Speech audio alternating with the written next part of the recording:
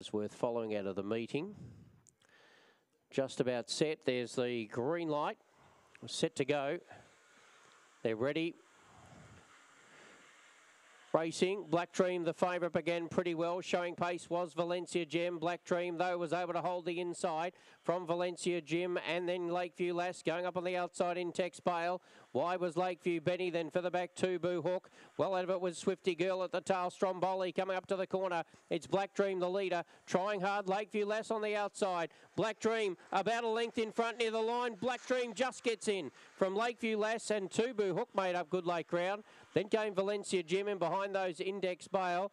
Further back was Lakeview Benny, Swifty Girl, Stromboli, and the winner's time is around 24:33, which is one of the quicker runs for the night. It's about the third best. Number 1, Black Dream for Jason Thompson and the Black Opal Syndicate. Bernardo Black Opium, beautifully bred chaser. Tell you what, Lakeview Lass gave it some cheek in the last 100 and really stuck to its guns pretty well. That's 1, 3, 4 and 5. Interim placings, 1, 3, 4, 5. 3/4 of a length by 2.